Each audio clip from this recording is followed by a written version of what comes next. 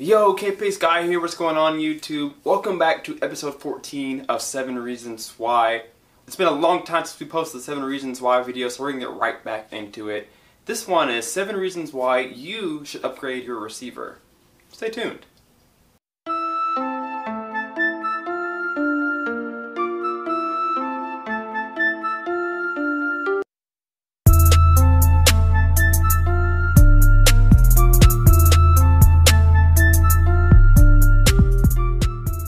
Reason number 7 is easy wireless streaming. Nowadays, everything is through Wi-Fi, through the cloud. You have your Apple AirPlay, you have your Android Auto, you have your Spotify, Hulu, Netflix, whatever it may be.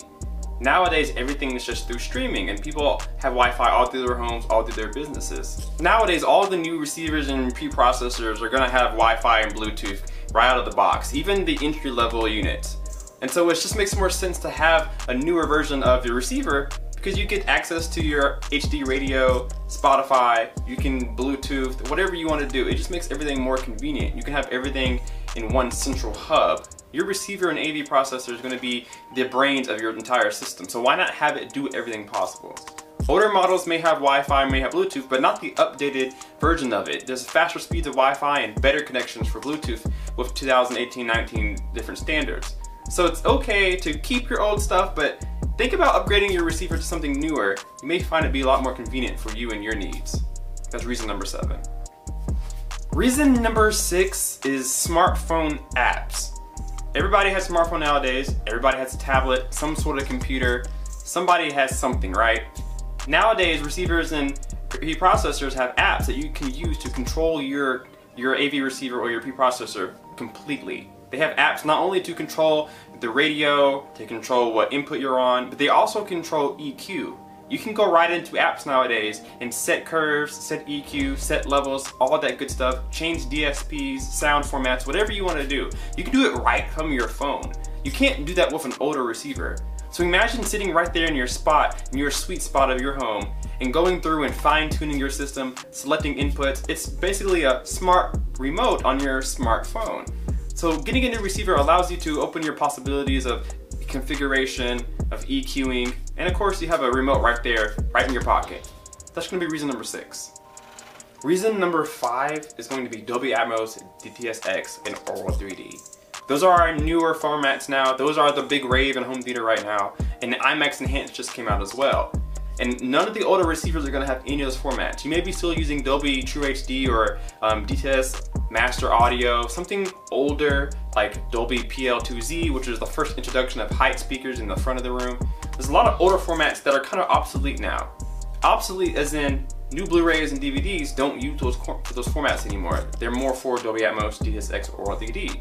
And it's actually a really good experience to get into. I highly recommend it. I've played around with Dolby Atmos and DTS-X, and I'm soon to play around with Aural 3D now that I have my Marantz. Those formats are going to help you with immersion. They're going to be the smart way of home theater. They're going to be probably the most realistic sound we're going to get out of any of the formats. You now have overhead speakers that are going to have plane effects and thunder and lightning. All that stuff is going to come where it's supposed to come, which is above you.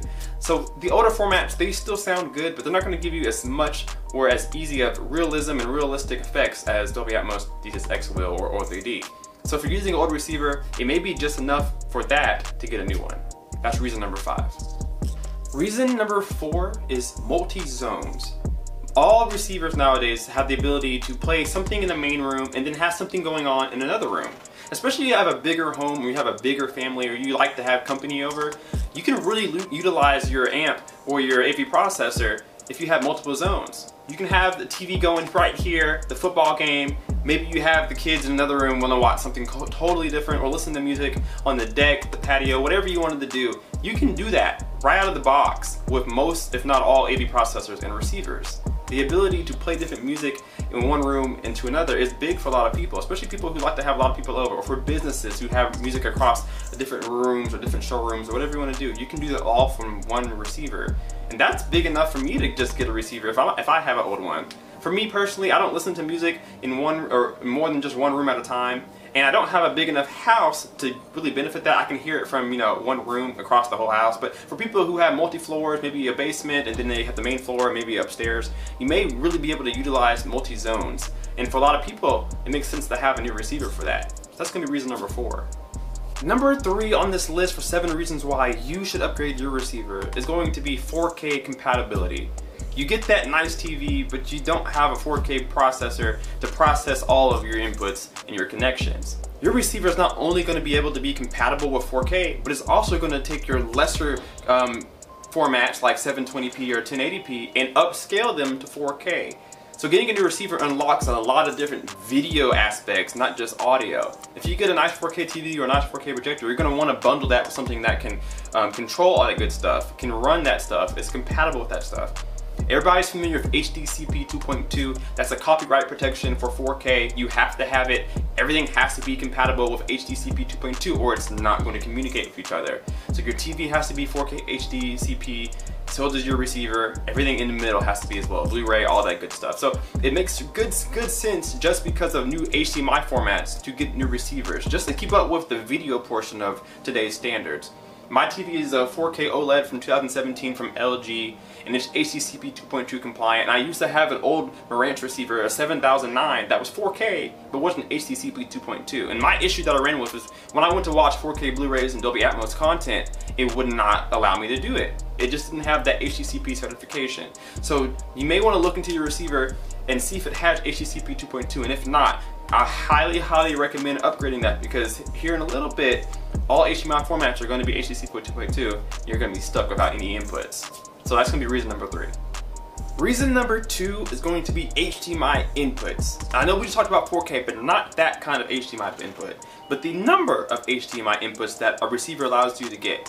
Most receivers have 6 or more different HDMI inputs, which is super convenient. For those who have a TV, have a 4K Roku stick, have an Amazon Fire TV, some kind of cube, an Apple Mini, whatever you may have, you can connect all that stuff right there on your receiver, and then you can control your receiver to change inputs, not your TV. So that allows you to have one central smart hub that we were talking about earlier in this video.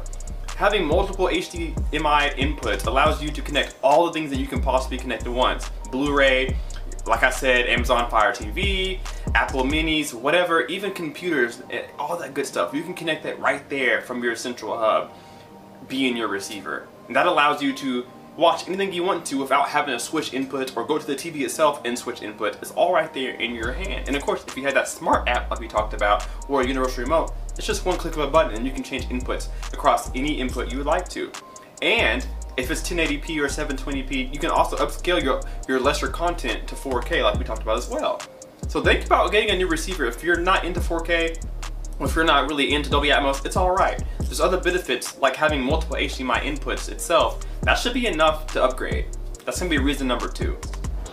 Reason number 1 and 7 reasons why you should upgrade your receiver is going to be bigger, better sound. Now, if you don't like any of the first 6 reasons that I listed for you guys, number 1 right here should be a reason enough to upgrade your receiver, and that's bigger, better sound.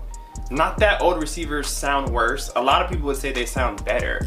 But again, all those different formats and encodings that you can use on a new receiver, it's just far better than the old stuff. Dolby Atmos, DTS:X, master audio, all that good stuff, RLDD is far better than the old stuff. Now, 2-channel listening, that's up for debate.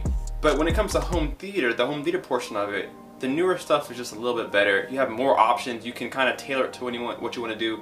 Calibration has come a long way since back then. That's another thing to think about. Odyssey is fantastic. Arc, any kind of room correction is beneficial, whether it's good or great. It's gonna help you no matter what. And a lot of those old receivers don't have the best calibration or any at all. So if you're looking into sound in general, just better sound, better chips and decodings and codecs, all that good stuff, they're in the new receivers. High-res audio, it's all in there. So if you're super avid about home theater and you really like just music listening, you may want to look into a new receiver, a new processor, or a new 2-channel stereo system. Look into that. You could really enhance your sound and enhance your entertainment. That'll be reason number 1. that's going to do it for 7 reasons why you should upgrade your receiver. And you guys saw, I upgraded mine as well, so I'm a test to my own word, and I absolutely love my new Marantz. So guys, if you loved the reasons why I gave to you guys, leave me a comment down below, let me know that, leave me a like, and also in the comments below, let me know anything that you guys think are another reason why you should upgrade that I didn't mention. Leave that down below in the comments so that I can see it and everybody else can see it as well. And again, if you enjoyed my video, hit that like button and make sure you backslap that subscribe button so that it knows that you want to be subscribed. Hit that bell as well so that you're notified for any other videos that I post. And we'll see you guys soon this week for more videos. Take care, guys. Kpaceguy out.